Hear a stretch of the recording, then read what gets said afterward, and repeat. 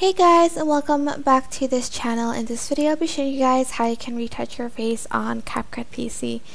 I don't think she has any flaws, so it's going to be hard to see a difference, but what you're going to do is you're going to select your video and you're going to go to enhance, which is here.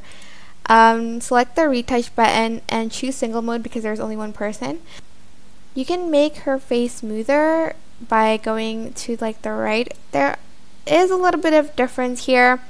You can also brighten her face, delete smile lines, and also remove black circles. There's any, I don't think she has any, but that is how you can retouch your face on CapCut PC. You can also whiten her teeth here, but yeah, that is basically it. I hope this tutorial was helpful for you guys. Don't forget to like, comment, share, and also subscribe to this channel if you haven't done that already.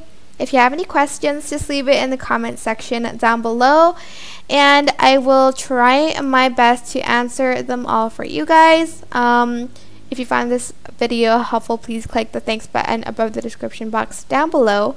Thank you so much for watching. Bye!